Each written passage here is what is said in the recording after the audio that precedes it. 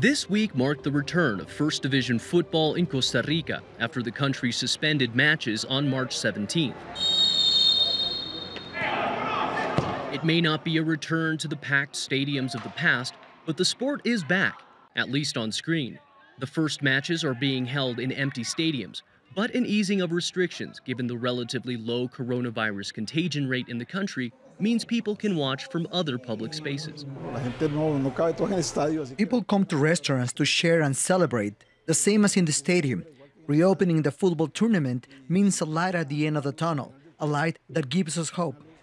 Players have been able to resume regular training and complete the remaining 7 rounds of the regular season, albeit under strict new rules, though many footballers just seem glad to be back on the pitch. We were training before, but it was without contact, and it wasn't the same. Today we were feeling like the first day of school, coming again to training, having contact, having some time on the pitch. These things we used to do.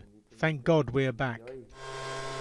It will still be some time before fans can return to watch live games, and authorities say that while the coronavirus remains a threat, extreme sanitation measures will remain in place. We've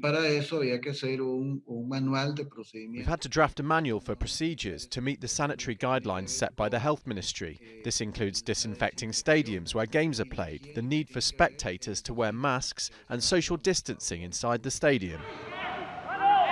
Football is considered Costa Rica's national pastime, and the government's decision to reopen the regular season has been widely applauded. Thousands of families make a living directly or indirectly from football. And in Costa Rica, football is a feeling, a passion. It's a joy that the country has been without for 2 months, and we as a federation are obliged to try to stabilize its economy. Costa Rica was the first country in Central America to report the arrival of COVID-19, but widespread adherence by the general public to containment rules and guidelines appear to have paid off. Manuel, Rapalo, Jazeera.